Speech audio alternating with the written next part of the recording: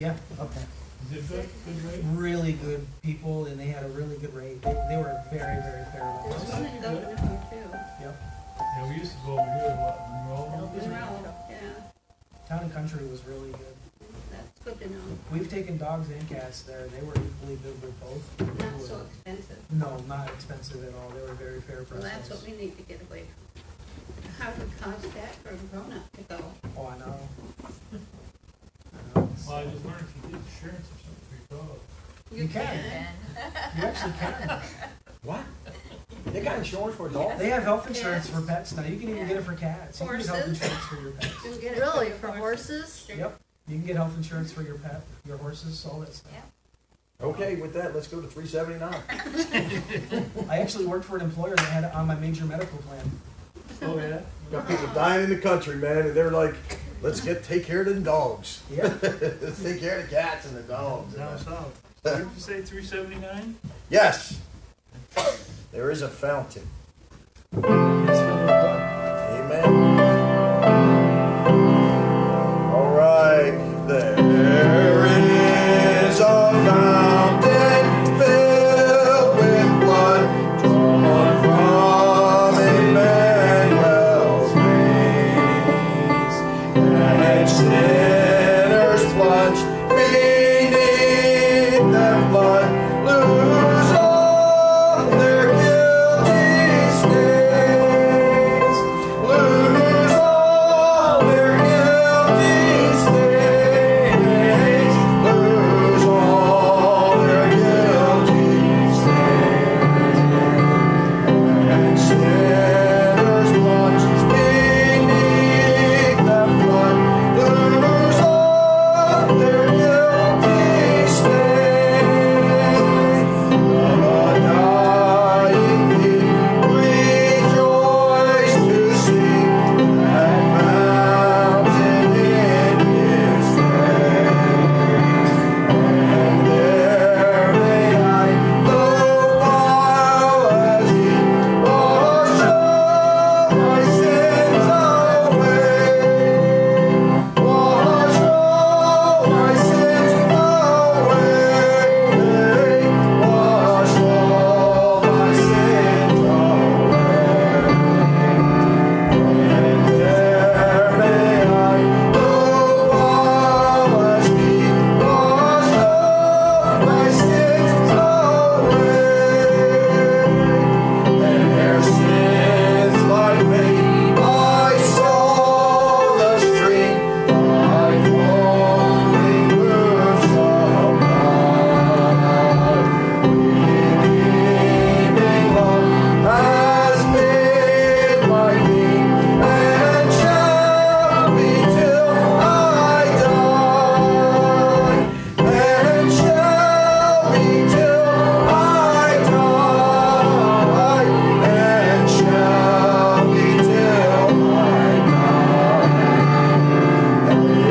Redeeming love has been my theme and shall be till I die. And in a nobler, sweeter song I'll sing thy power to save. And this Lord listening, stammering tongue lies silent in the grave, lies silent in the grave, lies silent in the grave. When this Lord listening, stammering tongue lies silent in the grave. Brother, want to open us up, please? Our Heavenly Father, Lord God, it's just awesome to know that, Lord, the grave's not the end for us. Yes, Lord. Should we meet it before the rapture? Lord, I thank you for that. I thank you for your word. Thank you for the good service we had this morning. Yes, Lord. Lord, I thank you for moms. Thank you for Amen. giving me the opportunity to talk to my mom this afternoon. And Amen.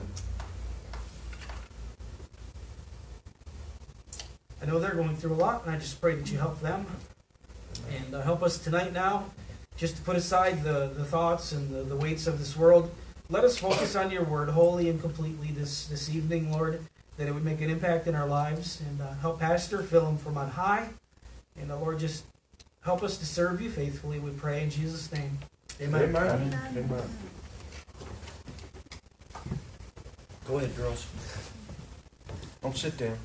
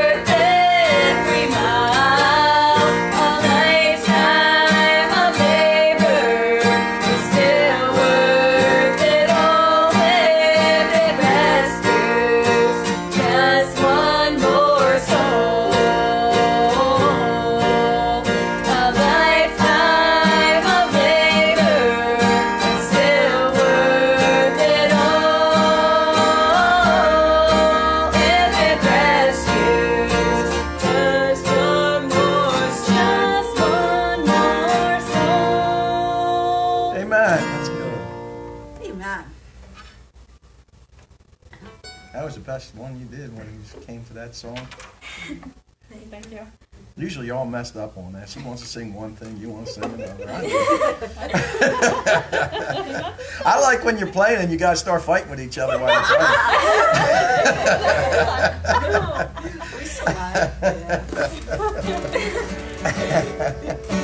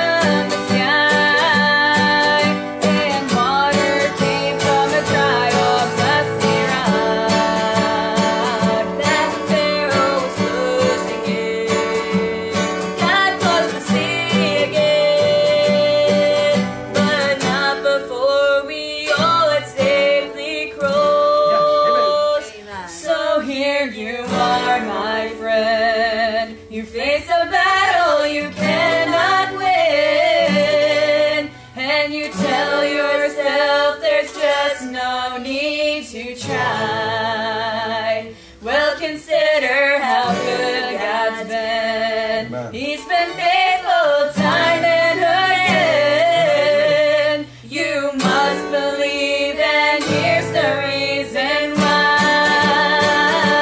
With all the many miracles, why don't you think it's possible? With all the many things we've seen, why do you think it's just a dream? With all the things He's done for us, don't you think it's time?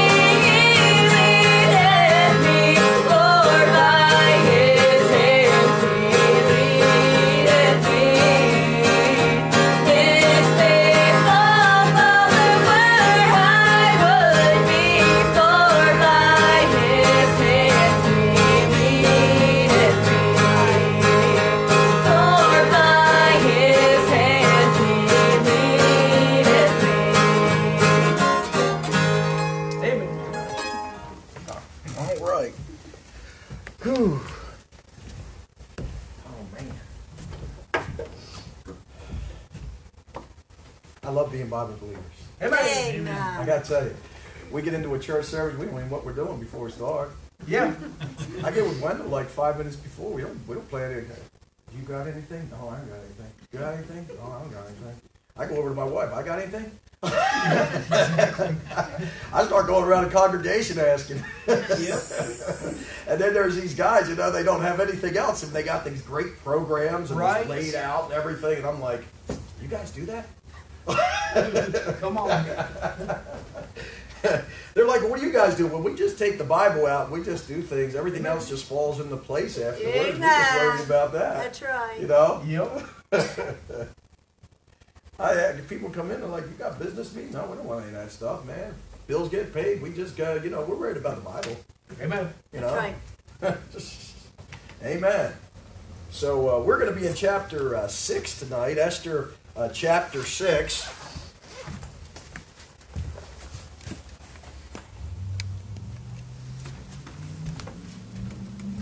It's going to be Esther chapter 6 tonight. Now, Esther's a book where we're going to be, where you're dealing with the first 3.5 years of tribulation. Okay, and you're starting to see how this is developing. I mean, I was reading a commentary a little while ago, and the guy said, Ahasuerus is a picture of Christ. I said, well, are you kidding me? You think this king of Persia is going to be a picture of Christ? I said, you got to be kidding me. And I realized, look, this is my first year really catching a hold of this. I read somebody else's stuff, and I read it like, you know, you read somebody else's stuff, you listen to somebody else's stuff, and what happens is you get into the mix of somebody else's stuff. That's a truth about the Bible. We have some prejudices. I guess this week I was talking to a guy, and we were talking about some of the things in the Bible. I said, look, as long as Jesus is the Christ and the King James is the Bible, we can get a lot of places from that. Right. Amen. Okay? But don't make a doctrine out of something you can't totally go, this is what the Bible says. That's right. Because you'll find out it's you know, there's no gaps that are going to separate us. There's no fallen angels that should separate us. What should separate us is when somebody says you could like lose your salvation, Right. or being baptized in water is going to put you in the bride of Christ, or something in those terms, things like that. Or there are certain things that, wait a second, no, we're not going that far. There's walls that have got to be built up on those things, and those walls are built up because we got a Bible in front of us. And this, the first 3 years, Vashti, the Gentile bride, goes away. She goes away. She has to be put out of the way. And then the Jewish bride, Esther, marries up with Ahasuerus, who was a picture of the Antichrist. And that's going to happen in the first 3 years. I mean, you think about it, whoever brings, what if Israel has been asking for the last, how many years is peace? When there is no peace, they're going to yell peace. What happens when somebody brings them a temporary peace? They're going to dive into it. Yeah, they are. When somebody comes along and gives them, answers the question of Islam, Come on. a Jewish person, Yeah. you think they're not going to fall for it? They're going to fall for it. The Bible says that a house divided against itself cannot fall. Cannot stand. Excuse me. Opposites. A house divided by itself cannot stand. Satan's house is a divided house. He tells you that in the Bible. He's got two major religions right in his house right now. What's that? He's got Islam and Roman Catholicism. Amen. That's right. Yep. One's going to swallow up the other in the end. He's got to kick one away. Guess which one's going to be? Yeah. It's going to be Islam in the end. And whoever that one is that solves that question, you might as well just stamp him. He's the one. Right. But they'll look at him as he's the greatest thing there is, because he brought it around. And you don't think people will worship? They'll worship anything if you give them a good idea to do it. Oh yeah. Amen. So we found out last week Haman started to build those gallows up. He started to build gallows up, and we have to start with chapter 6. Got to start in verse number 14 of last chapter. Yep. It's one of them ones that's going to continue. You'll notice that there's a paragraph separator in 14, right? The next one is in verse number 4. So that means when he wrote it, that separator, it contained 14 in next to that verse number 1. Remember, they didn't have those numbers and stuff. And there's a reason all that happened. God knows exactly what he's doing. So we're going to start with verse number 14, and then we're going to go forward. And the Bible says in verse number 14 of chapter 5, it says, Then said Zeresh, his wife, and all his friends unto him, Let a gallows be made of 50 cubits high. That's pretty high. That's about 75 feet, right? Yeah. Okay, so he says, Let a gallows be made of 50 cubits high, and tomorrow speak thou unto the king that Mordecai may be hanged thereon. Then go thou and merrily with the king unto the banquet. And the thing pleased Haman, and he caused the gallows to be made. Then here it comes, on that night could not the king sleep. And he commanded to bring the book of the records of the Chronicles, and they were read before the king. And it was found written that Mordecai had told Bigthana and Teresh, two of the king's chamberlains, the keepers of the door, who sought to lay hands on the king Ahasuerus. And the king said, What honor and dignity hath been done to Mordecai for this? Then said the king's servants that ministered unto him, There is nothing done for him. There is nothing done for him. Father, we thank you, Lord God, for night service. Thank you for the mothers, Lord Father. We thank you that, Lord God, I got to say, the people in this room, we had good moms. Yeah. You can see this. We had some good moms. And Lord, and I thank you for them, and I thank you, Lord God, for the mothers of our church, Lord Father, and I thank you for a good crowd this morning, Lord, a very good crowd, Lord, with good attitudes this morning, Lord Father, and we thank you, Lord. We got a church, so we don't have to worry about gossip. Lord Father, I thank you for a church that we got friendly people, Lord Father, and I thank you for them, Lord God, and I ask you to bless this word tonight and bless the preaching in Jesus' name. Amen. So, remember, we got to keep in the back of our mind what his wife said. Zeresh and her friends, they said, Why don't you make a gallows? Remember whose idea this was. It was Zeresh, and it was his wife and friends. Okay, they all agreed with his wife. Okay, we got to remember that. It's going to mean something. Okay, so on that night, it says, On that night could not the king sleep. He's obviously got insomnia here, or some type of insomnia, and there's a reason for it. Go to Psalm 127. Psalm 127.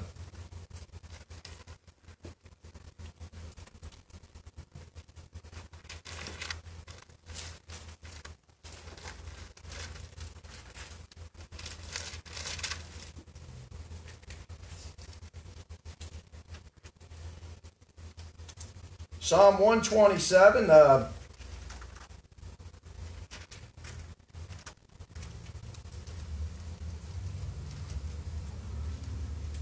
watch this. This has always caught me.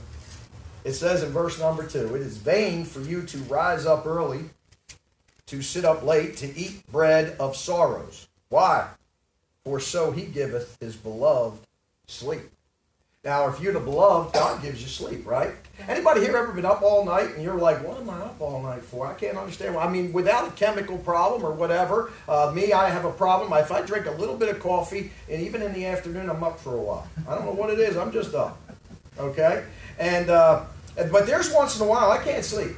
I just can't sleep, and I got to tell you something. There's a lot of the business of the day that I can't sleep. There's sometimes it says, for the beloved, for he giveth sleep.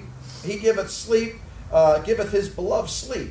Okay, and that means something. If he's the one that giveth you sleep. One thing the Lord gives you is a peace of mind. Yep. Anybody that says they're not, they got schizophrenia or something like that, first of all, every born-again Christian's got it. Wow, you got one party that's saying, I like that, and the other party saying, don't take that. Yeah. Don't touch that. You got a flesh and you got a spirit inside of you, and they keep fighting after each other. It's no different than the cartoon, okay? So you do have that in you, but we're talking about when somebody says they got this, they got struggles inside and they're restless and all this. God giveth the man peace. Mm-hmm. You're going to wait on the Lord.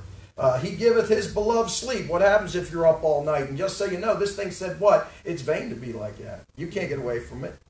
It's going to keep coming and coming back. He goes, why? Because he giveth his beloved sleep. That makes you think when you're up at night and you have no reason and there's just maybe something wrong, I always say the best thing to do is pray. Yep. Amen. Why? What happened to the disciples when they prayed? When they acted, said to pray, they go to sleep. Yep.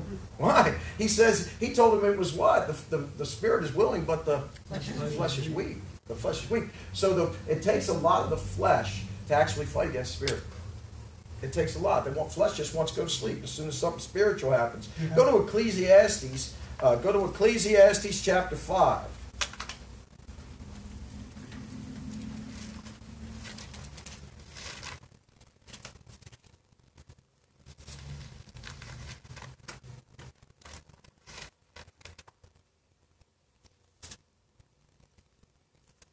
Ecclesiastes chapter 5.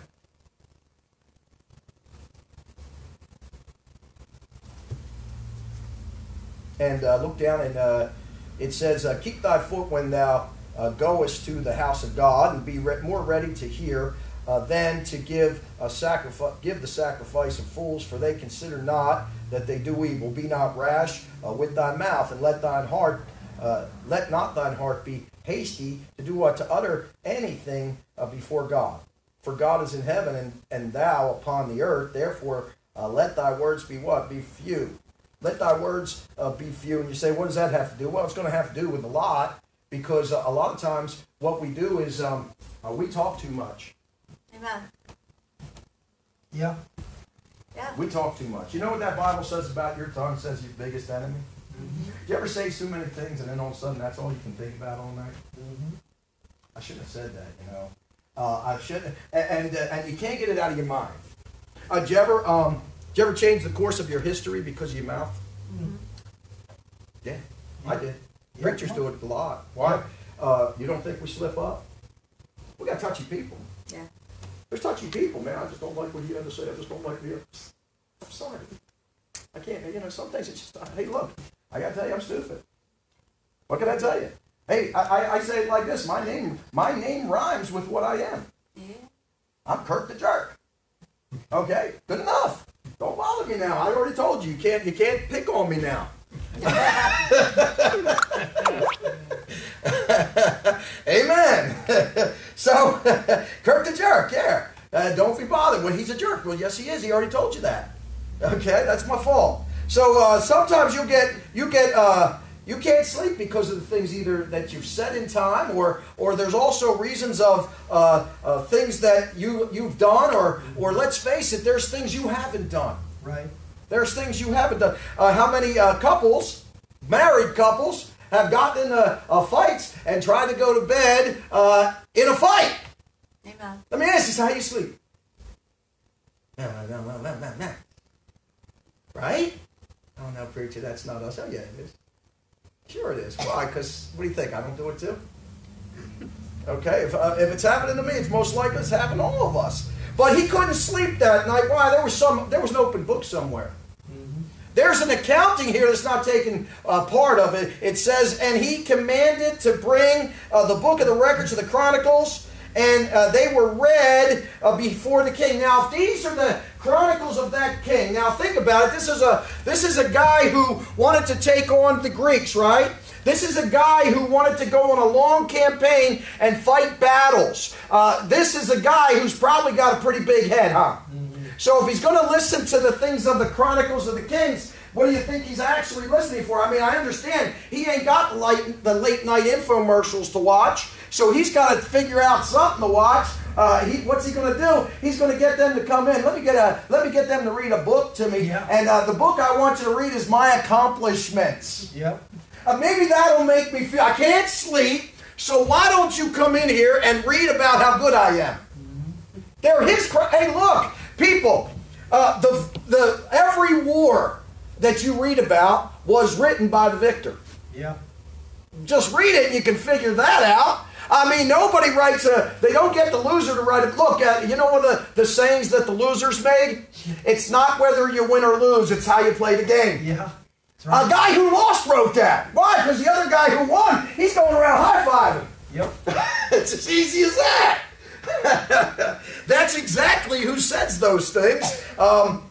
Because the victors have always been the writers of history. So this guy is a victor. That's the Persian government. And he says, what? Read how great I am to me. Okay? Now you have to understand something. I understand this, that even though he's thinking one way, the Lord, who is not mentioned in this book, is still thinking another. He's making sure the records are going to get in there. So it says, and it was found written. It was found written that Mordecai had told of Bigthana and Teresh, two of the king's chamberlains, the keepers of the door, who sought to lay hands on King Ahasuerus. If you remember back in Esther 2, it's verses 22 and 23. It talks about these two men assassins who tried to kill Ahasuerus. Okay? And they were found out. Okay? They were found out. Now, this is the way that's written. God wants to show you something here. You got Mordecai, and he is found written in. And there's Bigthana and Teresh. And you know what they are? They're found out. Yep. Somebody's found in, and somebody is found out. I got to ask you something. That's kind of a picture of what you have at the Great White Throne kind of thing. You're found in. Right. Guess what? There's a whole lot of people, and guess what? They're going to be done. They're going to be found out. Amen. They're going to be found out. I'd rather be found in. Amen. Okay? So here's these men, and be sure your sin's going to find you out. That's right. Okay? Any person that's out there. And these guys were found out, and he's you have to realize something. And the king said, look in verse 3, and the king said, what honor and dignity hath been done to Mordecai for this? Okay, what's been done for him? Now, you have to think like the king. What he realizes here to himself is he must be really successful. You say, why? Well, he found the assassination out before it happened. Right. Somebody must like me. Why? They told me before it happened. That's how he's thinking. I must be pretty successful because somebody told me. Before anybody came in and tried to kill me, somebody told me. I guess if this was an unsuccessful king, nobody would have cared, would they? Right. Right. Nobody would have told him. Why? They hated him. So he says, he turns around and he says, there has to be somebody. I got to reward somebody for this. I didn't get killed. And they find out, it says, what has been done for Mordecai for this? Then the king's servants that ministered unto said, there is nothing done for him. Mm. Now, you have to understand something. You know, people need to be rewarded. Yeah. People need to be rewarded. That's okay? When we have a habit of beating people up, and Baptists love beating people up. Yep. Okay? You love banging them down, keep them down, keep them down. You're no good, you're no good, you're no good. Look, man, you got to tell people, if you tell somebody they're a loser all the time, they're going to be a loser. Right. They are. Don't go around telling people losers all the time. It's good to have constructive criticism, but you got to turn around and say, man, you're doing good. Yeah, that's right.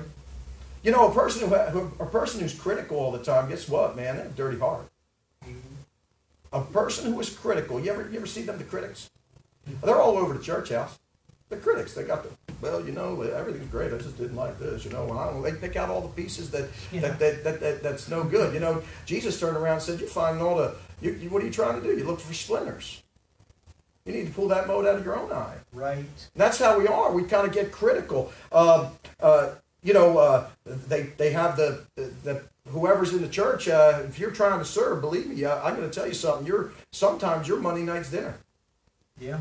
You know, the pastor's wife is Sunday and Monday night's dinner. A lot. People like to roast them. Mm-hmm. Let me roast the pastor. Hey, look, when somebody does it, you know what that Bible actually says? You take no railing accusation against any preacher.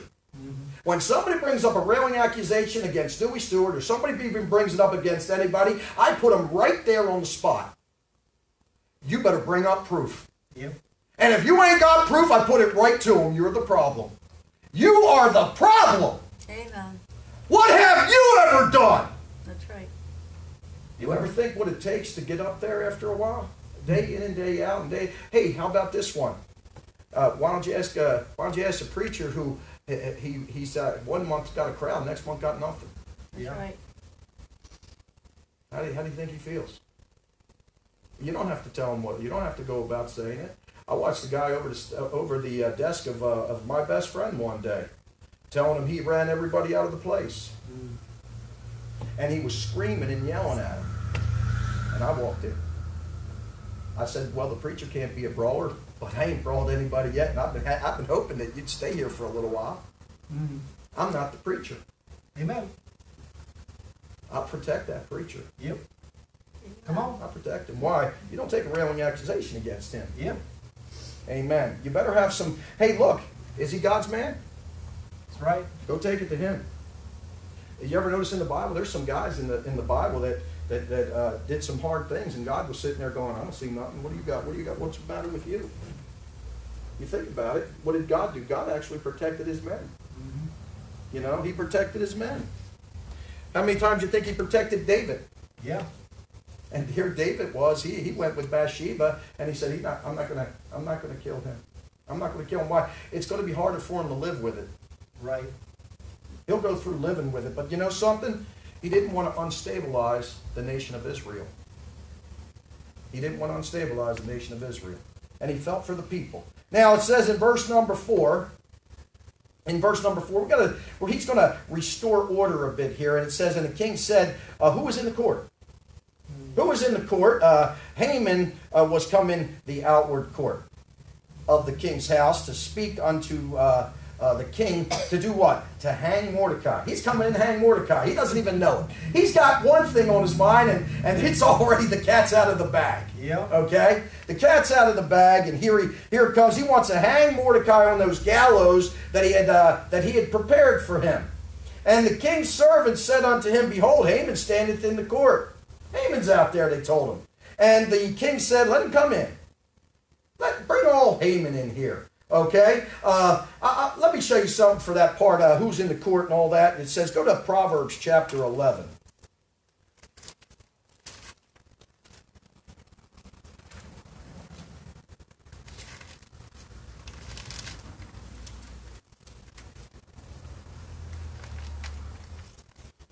I use this verse a lot lately because I've just happened to get some good guys in. Verse number 14. He starts to talk to his people, and in verse number 14 it says, "Where no counsel is, the people fall," right?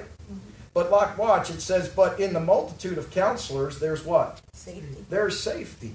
Okay? So the king turns around, he starts looking around who's in the court, and he starts asking his servants, and his servants start, they're looking for one of the big guys, one of the directors. There's Haman. "Oh yeah, there's Haman. Bring him in here." Okay, in the multitude of counselors, there is a safety. Now this is how people read that. They think they should go around and ask everybody. Yeah. Let me go around the church and ask everybody, what do you think about this? What do you think about that? You know what you are? You're just going around being a talebearer. A multitude of counselors is like this. A president has a cabinet. Yep. So you got the commerce guy over here, he wants to know about commerce. He has this guy over here, he wants to know. They're your counselors. Right. Okay, in the church house, you got your elders. You say, "Well, we don't have any elders set up." Sure you do, you just didn't realize it yet. There's older guys in here. They've been through a lot. Just ask them. Okay, they're not. What do you think? Let's get the place to fall. They're not looking at that. They're looking at getting it to prosper. You ask people. Amen. That's right. Ask people in the Come on. church house. You know, you know what the problem I see a lot of times? Preachers go out and ask everybody on the street. Right. Well, what are you asking them for? What did Paul turn around and say? Well, you're better off asking the least esteemed in the church. Yeah. Well, at least he's spiritual. That's right. He says if you can't go to the least guy. And the king's servant said unto him, he said, "Behold, Haman standeth in the court." Haman's out here, and he says, "Bring him on in. Let him come in." So Haman came in. You'll notice this verse number 6, the number of a man. Yeah. So Haman, he comes in here.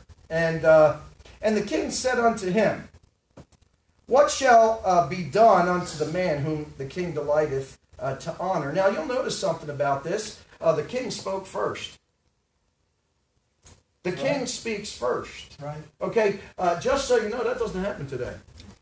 The king doesn't get to speak first today. Everybody else wants to speak up, but these are days, or as you go further back in time. If you go back to the 1970s and all the media, even the news people, before 1974, before the Brat Packs and all that stuff of the media, they actually let the man speak first. Yes. I can imagine Walter Cronkite today trying to be a newsman. He'd never make it. Because he at least spoke some facts.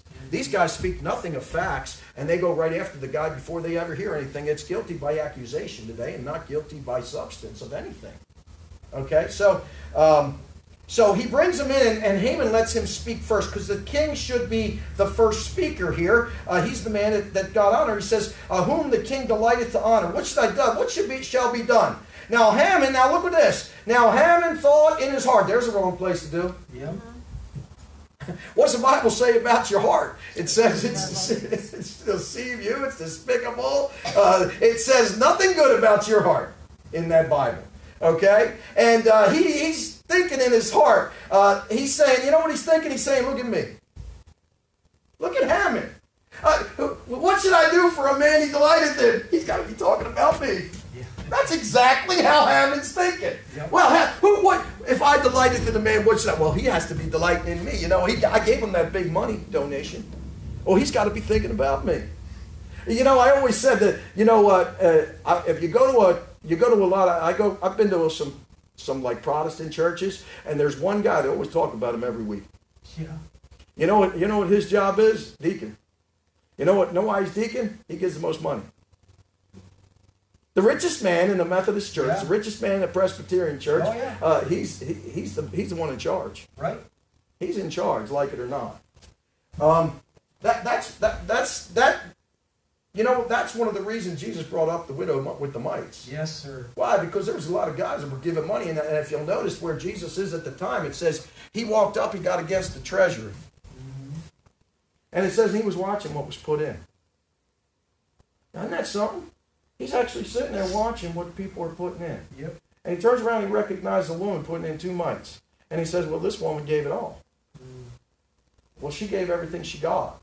What's that mean? Well, most people got money, they don't give nothing. They don't give nothing. Come on. Just the way it is, people. That's right. They can give a big sum, but that doesn't mean they're not giving it all. Yeah, amen. So the king speaks first, and Haman gets to speak, and Haman's thinking in his heart, look at me. He even says, to whom would the king delight to do honor more than who? Me. Yeah, come on. He likes me. That's how Haman's thinking. And Haman answered the king now watch how he answers him. And Haman answered the king for the man whom the king delighteth to honor. I know he's going to say me. I know he's going to say me. That's what he's thinking. It's going to happen. And it says, now this is what he's going to say. Let the royal apparel be brought, which the king useth to wear. Bring the king's apparel. Bring the king's clothes in. Mm-hmm. Hey, you know what else? And the horse that the king rideth upon. And the crown royal which is set upon his head. You know what he's telling him? He's telling him what he wants. Yep. I want to be looking like a king. I want to be treated like a king. I want to be presented like a king. That's what I want. Okay? And he tells him that that's the thing. And he says, and let this apparel, this horse, be delivered to the hand of one of the king's most noble princes, that they may array the man withal, whom the king delighted to honor, and bring him on horseback through the street of the city, and proclaim before him, thus shall it be done to the man whom the king delighteth to honor. He wants the people, he wants the king's servants and all the other princes. I'm talking about all the big guys. Yeah, come on. I'm talking about, look, I don't want that. You know that guy who comes in before the president and he yells out, I don't know what, he's a sergeant of arms or something like that, and he had the president of the United States. And then the president comes out with the hail to the chief. This is what Haman wants. Yeah. He thinks that's what he deserves, exactly the same treatment as the king. Okay? So Haman's asking for that. Oh man, wow! I want to be exalted like the king here. So that's what he's going to lay out, and he lays out the desires of the man's heart. Yeah. Okay, you know, I don't know about you, but I've read some Psalms, and it tells you, it says, if the Lord delighteth in you, and all these other, it'll say things like that, and it says that God will give you the desires of your heart. So everybody thinks that God, if you love in the Lord, you're going to get the desires of your heart, and they think like, they're thinking in their head, well, he'll give me a Nintendo or something. Well, you know, God's going to give me a Corvette because he's going to give me the desires of my heart. I've had people say, I want that woman over there. I know God will give her to me because he'll give me the desires of my heart. But they didn't read the first part of the verse that says that you're delighting in the Lord. If you're doing what the Lord wants and you're thinking like the Lord, the desires of your heart are going to change. Yeah, that's right. They're going to change. Hey, look, it's like asking a person who's an 80-year-old Christian turn around and say, what do you want? And there's going to be a difference between an 80-year-old person that's going to say that's saved and a 20-year-old. Yeah.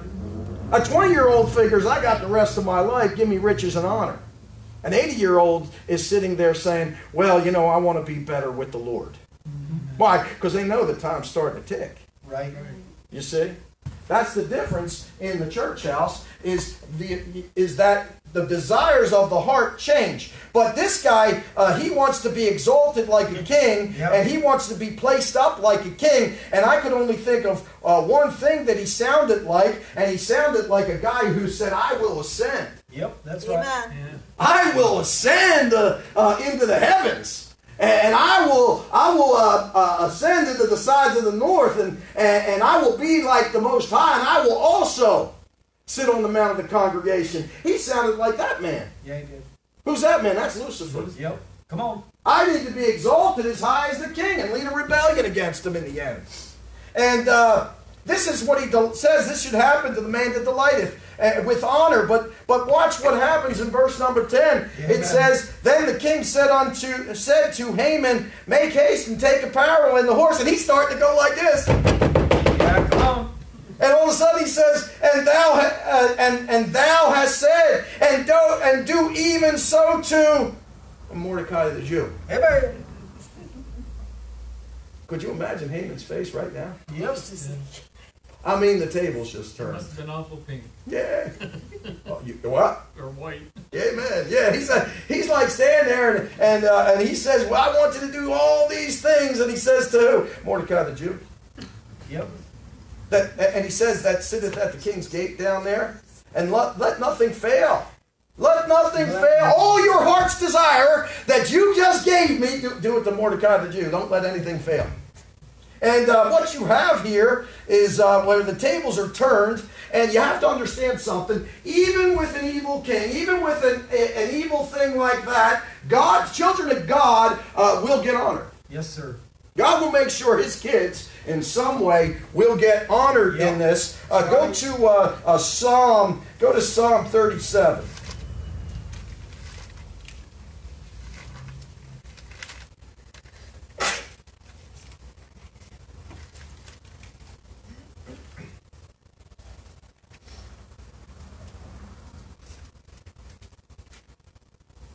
Psalm 37. This is one of them Psalms where you start to look at it and you can actually see the direction it's going right off the bat. Okay, he says, fret not thyself because of evildoers, neither be envious against the workers of iniquity. Why? For they shall soon be cut down like the grass and wither as the green herb. Trust in the Lord and do good, so shalt thou dwell in the land, and verily thou shalt be fed. Amen. Delight thyself also in the Lord, and he shall give thee the desires of thine heart. You know, you got a new heart right there, you see. He says, commit thy way unto the Lord, trust also in him, and he shall bring it to pass. And he shall bring forth thy righteousness as the light, and thy judgment as the noonday, the millennial. Rest in the Lord and wait patiently for him. Fret not thyself because of him who prospereth in his way, because of the man who bringeth wicked devices to pass. Cease from anger and forsake wrath. Fret not thyself in any wise to do evil. For evildoers shall be cut off. But those that wait upon the Lord, that's like wait like a waiter. Those who wait upon the Lord, they shall inherit the earth. Go to verse 28. And this is why. For the Lord, he loveth judgment. Wait a second. For the Lord loveth what? Hey, isn't that something that the whole world says, don't judge me? Yeah, come on. And the Lord turns around and says he loveth judgment. Yeah.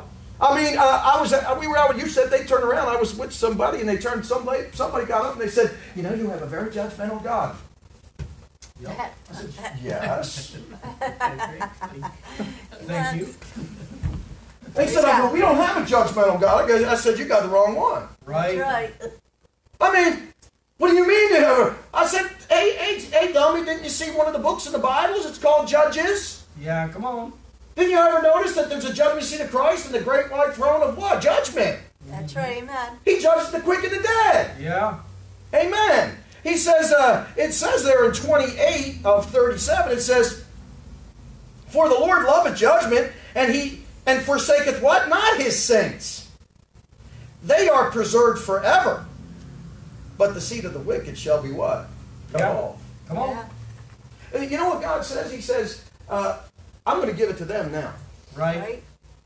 You know, we're so worried about what this one has and what that one has. And you know what God says? Don't worry about what they have. Yeah. Why? They're not going to have it long. You know, an unsaved person, what you have to understand, there's some people out there that's just not going to get saved. Right. That's right. They're just not going to get saved. I got to tell you something. I've been reading that Bible long enough in Romans chapter 1, and I know people that don't even like what I have to say here, but God says I gave them up. Yeah. He says the second time I gave them up. Right. And then there's a third time sitting there. He says I've given them over. What's that mean? They ain't getting saved. That's right. I've given them the gospel twice, and they still, I've given them as much as he's only required twice. That Bible says he only required twice, really, to have a testimony of somebody. Yeah, you would give a lot more. I mean, I got to tell you, I was witness a lot more than twice. Yeah, amen. But God says once he speaks twice. He doesn't have to give more than that. It's you that's getting a good benefit but because there's a bride out there. But there's some people God's speaking to, and then God says, I ain't talking to him no more. Right. I got to tell you, I think that's our governor. Yeah. I think God's done with him. And I think he's going to be a wicked man. Let him have his day. Why? He knows what's going to happen. Yeah. He knows what's going to happen. Amen. There's some people out there, they are the child of wrath. Yep. They are definitely the child of wrath, and we see them, and they give themselves over, and they do incredibly evil things from that point on, and nothing's going to stop them, and they're violent about it. Yeah. You give them the gospel, and they react in violence, saying you're judging them and you hate them. I haven't said one thing to hate you, Right. but that's how they see it. You see, they've been given over, and I think those people, God says, He turns around, he says, fret not against these people. Yeah, they got it all now. Hey, look, Cornelius Vanderbilt, he had it all here. Yeah. The man had it all here. And he was a pretty wicked man, wasn't he? Yep. Guess what? You think he's got it over there? How about Andrew Carnegie? At one time, $490 million. Richest man on the planet at one time. And he believed in Darwin's theory of whatever it was, of hokey pokey. Come on. How do you think he's fared? Yeah. What do you think his millions are going to do for him? Do you think it's going to buy him a place? I've watched rich people actually stand there as I witness to them and think they're going to buy their way in. Well, why would God bless me this much? And I look at them and I say, you ain't going to be blessed after. Yeah. Right. You better buy it on now and keep everything you got. Buy it now. Why? You got a hard day looking forward. Right. Got a hard day. One thing I always say, a Christian can look into the future. A lost man can only look at the past. Right. A Christian can look to the future. A lost man can only look to the past. Amen. Because he can't look to the future. Amen. And then it says in verse number 11 down here, it says, then took Haman the apparel. Now, how do you think Haman's taking the apparel? You think it sounds like he's taking it pretty good, but I can tell you this, I don't think so. No. It says, then Haman, took Haman the apparel and the horse, and he arrayed Mordecai. Now this is the guy, he made a law to kill all the Jews because of this one man. Because of this one man. And guess what? Now he's got to dress the man up. Right. In fact, he's going to have to dress this man up. He's going to have to walk around and tell how great the guy is in front of everybody. So how do you think he's dealing with this? He's not dealing with it good. So then took Haman the apparel and the horse and arrayed Mordecai and brought him on horseback through the street of the city and proclaimed before him. Now that's the thing you got to understand. He's not just proclaiming to the people. It says he's proclaiming before Mordecai like he's his servant. Right. Now that's even worse. This guy wouldn't, you're supposed to bow down to me. And now all of a sudden he's looking up at him and he's got to do it in front of him. Look at this man up here. He's the greatest thing there is. Hail Mordecai. Mm-hmm. And he's got to proclaim before him, thus shalt it be done unto the man whom the king delighteth to honor. I mean, imagine that one. And it says, and now watch in verse number 12. And Mordecai came again to the king's gate. So he went back to his civil servant job right here. Okay? I mean, here's Haman. He's wanted to rejoice over the evil, and he wants to mourn the good right here. I mean, but here we go. It's going to happen again. And here comes Mordecai. Mordecai just takes it like, oh well, he goes back to his civil service job right here at the gate, letting people in. Okay, are you on the list? Are you what's your job? What are you here for? What did you take in and what did you take out? You got to pay a tax on it. He's the guy at the gate. Yep. So it says, but Haman, now look, but Haman hasted to his house doing what? Mourning. So he wouldn't have a good feeling, did he? He went to the house mourning, and when it's like mourning, that's like somebody died. Yep. Yeah, Haman, it was you. Yeah, man. It was you, buddy. You died inside today. But Haman hasted to his house mourning. Now look, and having his head covered. Now this guy Mordecai goes back to his job. He doesn't go getting all puffed up. Right. Okay? But how does he go? The other guy, he's got to look at it. He goes in low. He's coming in low. And there's a thing. I got to tell you something.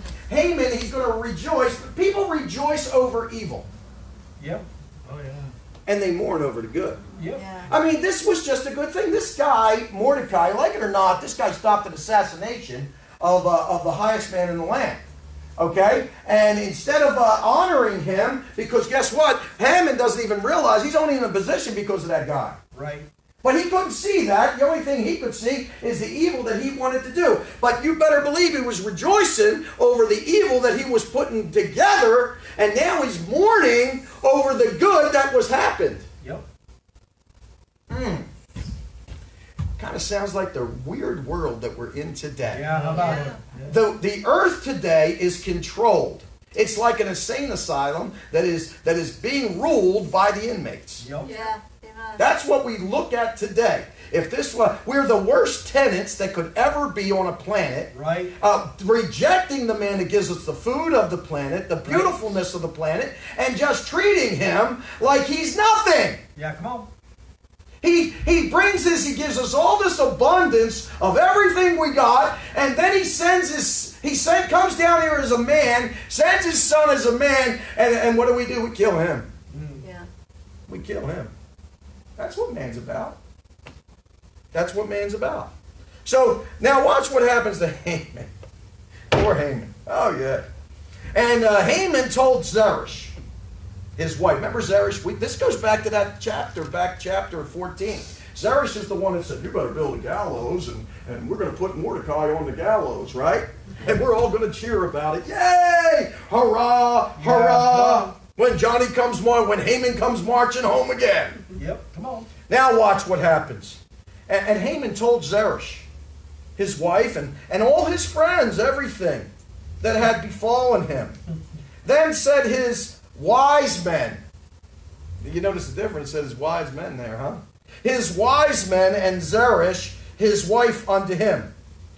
If Mordecai be of the seed of the Jews, before whom thou hast begun to fall, thou shalt not prevail against him, but shalt surely fall before him.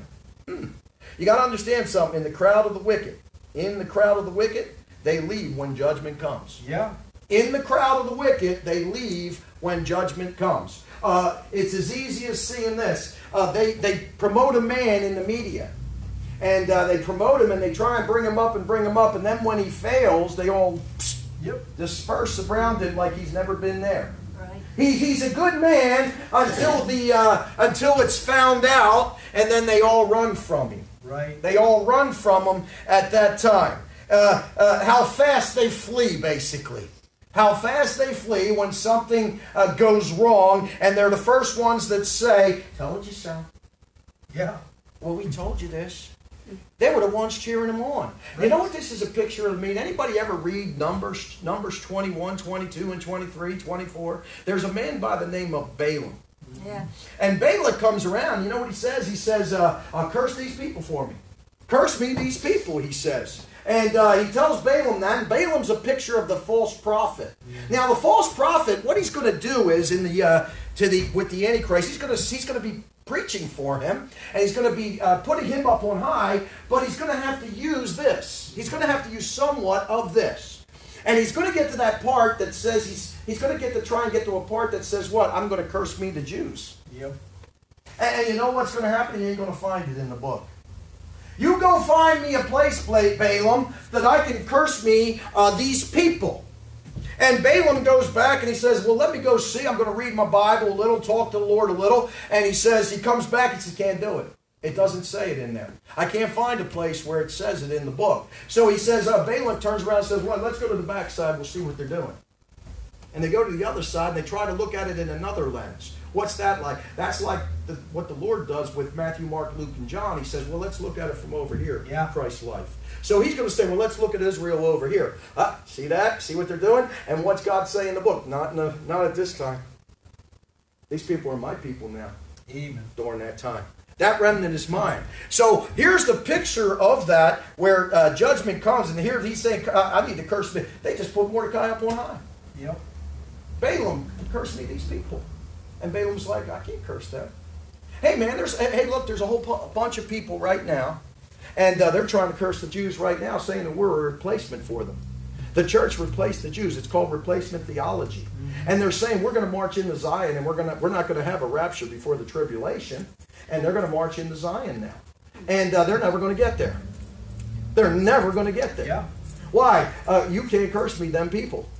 Amen. You couldn't curse them, those people. Why? They're the remnant. They're the remnant. And here's Haman, and he finds out, and all his friends turn around. They say, if he's been lifted up, surely you can't conquer him. Right. If God lifted him up first, you can't conquer him.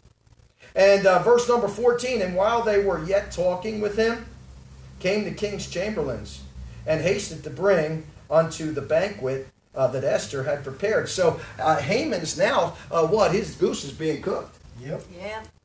Hey, but see, I think Haman, because of his pride, he's pretty much, I haven't read further and studied it further, but maybe he thinks he's still got a shot. Yeah. Maybe there's a choice here. He thinks maybe still, I got a shot to do this. Why? Because that seems like what happens in the tribulation. Mm-hmm. The devil always thinks he's got a shot somewhere. Mm-hmm. It seems as such as he goes on. He always thinks he's got a shot at it. I mean, we've read the end of the book. We win. Amen. But he seems to always say he's got a shot at it. And his way to do it is always to attack the Word of God. Yep. I mean, you have to think about this, and I never thought about it before. New King James is never, the New King James, nor the NIV, I make sure I say it to people in here, the New King James or the NIV or any of those other funny books have not changed the Bible. The Bible's still the same. Right. That's right. You know what they did? They made another book. Yep. Just because somebody's foolish enough to believe it Come on. doesn't mean it changed the book. Amen. When somebody, the evil men that I see are the men that actually use the King James and say better renderings. Yeah. Out of the same book that they're reading. They're the most dangerous men you'll ever see. Why? They're using God's book. And they're saying that they're God over him. And changing words in his book. Come on. It says in his book you can't add. It says in his book you can't subtract. But they got other books over here. Are they the same book? No. And guess what? They don't have the same God in their book. Oh, yes, it's Jesus. No, it's got to be another one. Why? Because my Jesus didn't say that. Amen. That's what you have to understand. There is a worse spirit in their book. Well, and that's a like it or not thing. Yep. And when you, hey, look, people say it all the time. What were they using before this book came out? Look, I'll give you the answer, people. Before there was ever anything written, about 2300 BC and beyond, what did they use then? You have to realize God never turned around and said, well, it's manuscript to manuscript. You know what he said? He said the word of God, the bread of life that did what? It came down from heaven. We've just been messing with it. Yep. But he said it came down from heaven. Amen. That's how it works. Yeah. And you can actually go through the Bible and find out how it works. That's why it's called inspire. That's why it's called inhaling and exhaling. That's why it's called inscriptions in scripture. That's why there's preservation after that once it's written down, and then there's translation. And you say, well, God's in the business of translating? Oh, well, let me ask you something, Brother Larry. What language does God speak up there in heaven? I don't know. Isn't that something? You don't know. I can tell you this, he's more intelligent than we are. Yeah.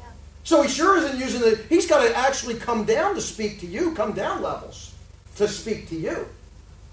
And know what it is? You think you're more powerful than God. Yeah, come on. And you try to speak to him like he's unintelligent. Yeah.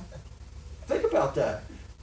When you're in your prayers, you still try to make yourself out sometimes to look good. Yeah, come Well, on. Lord, I was really thinking this. And here's God saying, yeah, I was at that incident. You weren't thinking that. Right? Come on. Amen. Amen. I think did you ever look at Ecclesiastes when it turns around and says you have a spirit in you? And it says, and God taketh it back? Yes. And it goes back to him? Did you ever think, and it says, now I'm going to show you a verse, and you're going to go, oh, I never saw it like that. Go to 1 John chapter 5. 1 John chapter 5. Now we know that the spirit of man goeth up. That's every man. Every man. And he says he taketh it back where which he sent it, right? Go to 1 John chapter 5. You see, start to see verses. Sometimes you see them a little differently.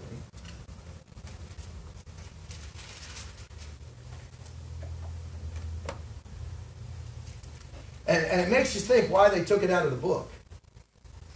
Why other books don't have it in there. Look down in, we go and we look at verse number 7. And it says,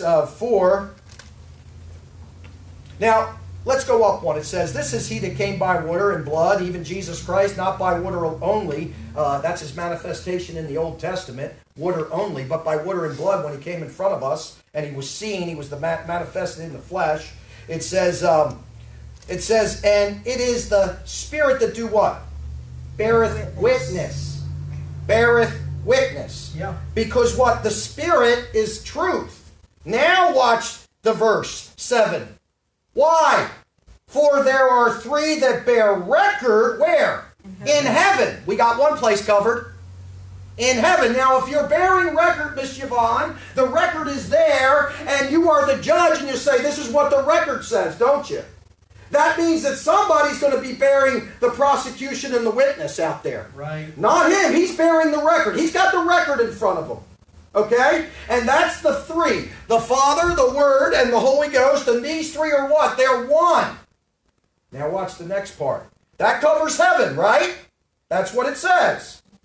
And there are three that bear witness in where? The earth. Earth. That's a physical location, isn't it? Yeah, amen. So what do we got? We got two places covered, and everything's covered now because you're only in one of those two places. Right. He says, I got a record up there, and guess what? I got a record down there, and I got something down there. They're going to bear witness down there.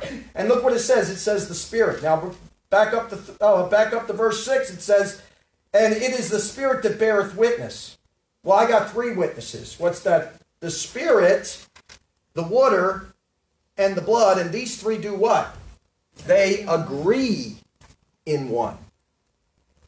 Well, that tells you something. What's that? Well, Miss Yvonne goes up, and she's going to stand before God. Just say he wants to question you. Just say he wants to. I know you're not going to lie because you got a perfect body, a perfect mind. But just say just say you were a lost man.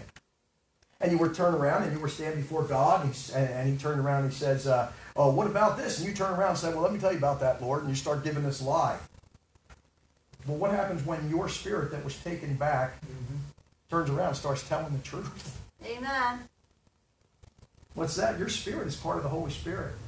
He gave you that life that went into your body when you took that, when you got breathing and everything like that. It's right there, and then bam. And it turns around and says, no, you weren't there. Or no, you didn't think that. It makes you start to think what's going on there. Your worst enemy is going to be your spirit. Yep. He's been there through the whole time. He went into your body when you first prayed, and he left you. He's gone when you're done. Amen. He's in and out. He's the air that's there.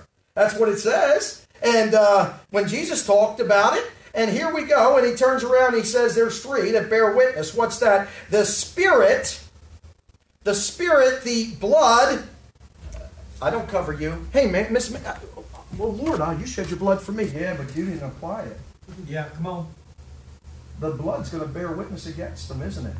And then he turns around and he says one more piece. What's that? Look what that says there. It says, and the what? The water, right? Mm-hmm. And these agree as one. Well, what do you mean the water? Oh, okay. Well, I'll give it to you like this. The water is being the gospel. Right. The water of the word. And you turn around and you say, well, I never got the gospel.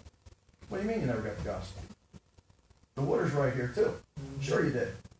Sure you did. It's right here. And we gave you the gospel. Now that's why John turns around and he says later on, he says, and this is the record. Yeah. And this is the record. What's that? That God hath given up to us eternal life, and this life is in his Son. Isn't that something? What's going back there with Haman is Haman was trying to rise up, and he was trying to rise himself up, and the tables got turned on him.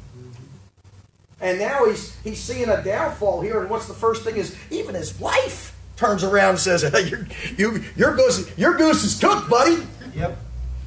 When they all start to scatter and run away. I don't want to be a part of this. Why? They're going to get hung too. Yeah, they don't want to get hung too. Yeah. They don't want to be hanging on a tree too. You see? And that's what we're set up against right now. Is there somebody that's already got the record? And guess what? Right. There's somebody that's going to be bearing witness. They're all going to know about it. And here's Mr. Haman, and I bet you Mr. Haman's going to try again. Amen. Come on. I bet you he's going to try again, and no matter what. Why? Because evil don't want to lose that fast. Right. If you remember, the Bible says something about the devil and the wicked one. It says that he was made without fear. Right. He was made without fear. And he's not the type that's going to back down over something little. Okay? This gives you a good lesson. But I want you to understand, can you not see now how the Jews are married up with the Antichrist? And how particular it's going to be to gain their confidence to turn those last 42 months of that 3.5 years into a mess, and that mess is going to be almost redone in Job. 42 chapters with Job. Yep. And he's a picture of the last 3.5 years of tribulation. And you start to see it, and you go, why are these guys talking that there's only 3.5 years? You don't get it. And you know why they don't get it? They're all looking for a new thing, and they're all trying to put themselves up. Come on. What was wrong with what our forefathers said yet many years ago? They were right. They were right. They saw it. They were more spiritual than we are. We don't come up with any new thing. There's no new thing under the sun, people. Stop thinking there is. Right. Amen. Let's pray. Father, we thank you, Lord God, for this story. We thank you, Lord God, for this book of Esther, Lord. It's teaching us a lot, Lord. And Lord, I thank you that I don't even know what's going to happen next week. I get to study it next week, Lord Father. You open up the scriptures to us, Lord Father. We just thank you for these things, Lord. Let us not be a Haman. Let us not be a Haman, Lord Father. Let us not think of ourselves better than we are, Lord Father, lifting ourselves up, trying to put our seat together, Lord Father. Let the wicked have her time now, Lord Father. We're not going to fret not at them, Lord Father. We're going to trust in thee, Lord Father, and look towards the things of you in our lives. Thank you for this morning, Lord Father. We thank you for the people that came out. Thank you, Lord God, that we are here to serve them, Lord Father. here to serve them, Lord God, and here to serve those who come in. Thank you for them coming in. Let us be very nice to these people that come in, Lord Father, and be appreciative that somebody comes into our church during the morning to lift thy name up and meet in thy name. We thank you, Lord Father. We're able to serve them, and Lord God, and we're appreciative, Lord Father, that you have chosen us. This is your remnant, Lord Father, and you have chosen us, Lord Father, to serve in this town, your believers. We love you, Lord, in Jesus' name. Amen. Amen. Exciting book, isn't it? Huh? I say it's an exciting book, isn't it? Yeah, I've gotten very excited watching and listening to this stuff.